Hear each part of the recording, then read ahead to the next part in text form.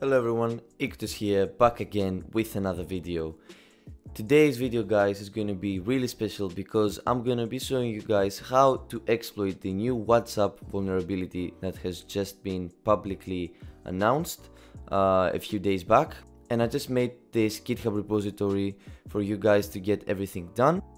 This is actually not the first GitHub repository that disclosed this vulnerability. The credit goes to this guy, which created the first public GitHub repository disclosing the vulnerability. You can check out his GitHub repository from this link. And now let's continue with the exploit itself. So this will allow you to view the public IP of the person that you're calling through WhatsApp. And to achieve this, we have to do all of these steps, and then you guys will be able to see the public IP of the person you're calling. So without further ado, let's get started. So now before we do anything, we need to install hotspot-d with these steps. So I'm just gonna copy every command here and I'm gonna paste it to my terminal.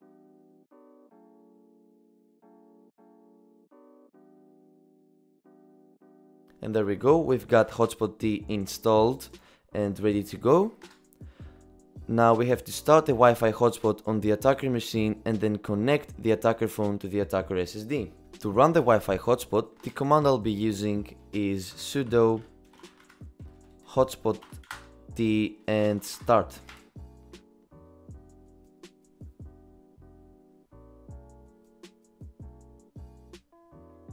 Okay, so now I will start recording on my phone. And now let's see all of the Wi-Fi access points around me.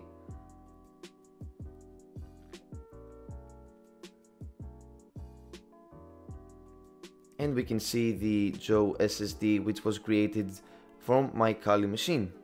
And now have successfully connected to that Wi-Fi access point. So now this is great so far, and we don't need to do anything else here with the Wi-Fi connection.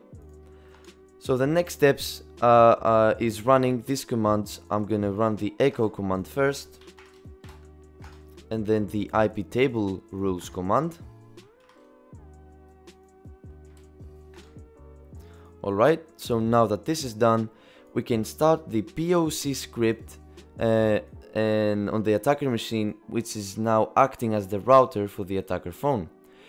And to get the POC script, you just need to clone this repository. So I'm just gonna do git. I'll actually go back and then do git clone and paste the GitHub repository link. Now if I do ls, we can see that we've got WhatsApp hack over here. I'm gonna cd into it, list the files in the directory, and we can see whatsapp.sh. I'm gonna change the permissions of the file to make it an executable. And now we can run whatsapp.sh. So the next things we need to do is call any WhatsApp user randomly to capture the server IP address to filter, and then call the victim on his WhatsApp. So now let's run the script, and I'm gonna start recording my screen again on my phone. Now I'll go to WhatsApp and I'm gonna call a person.